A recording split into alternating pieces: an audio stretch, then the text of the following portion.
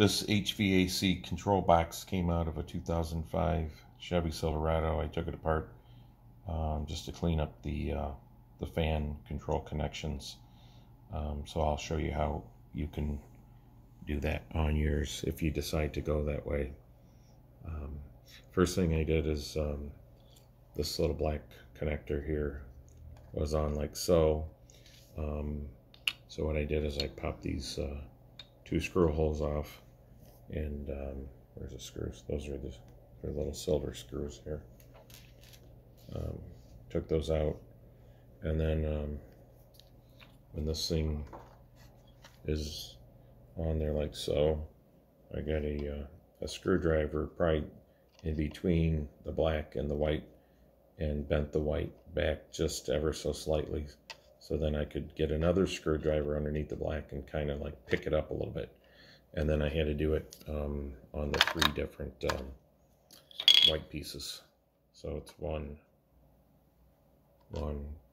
2, and 3. So you kind of like lift up this position first a little bit, and then go to this one, lift it up a little bit, you know, underneath the black, and push the black up there.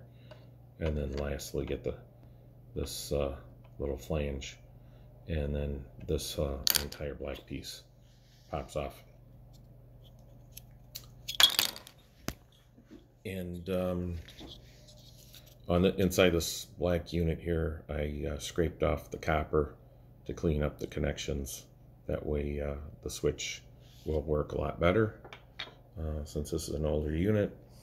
And then on this copper circle, there are two contact points. One's on this little hump, and then that's a second one.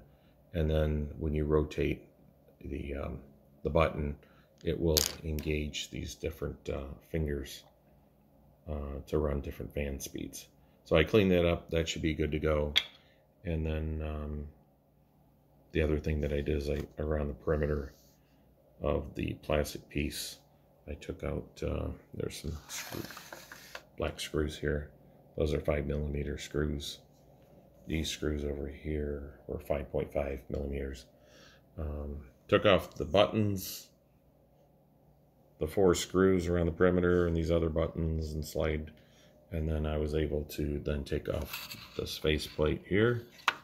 And then once you take that off, you can kind of take a look inside. There's some chips in here that not sure what is going on with these devices, but I did want to take a quick look at these sliders. This driver slider is still intact and working. The passenger side one fell off, but there is still the internal slide, so I think that's still working okay. I'll just set it in the neutral position and leave it that way. So I'm going to reassemble this whole unit, but I just kind of wanted to show you what's inside. Not much to make this unit tick. And there is this switch right here in case it starts going out. You might be able to replace it. And that's the part number there. But overall, not a lot of components inside of this GM controller, heating, air conditioning controller box. Thank you.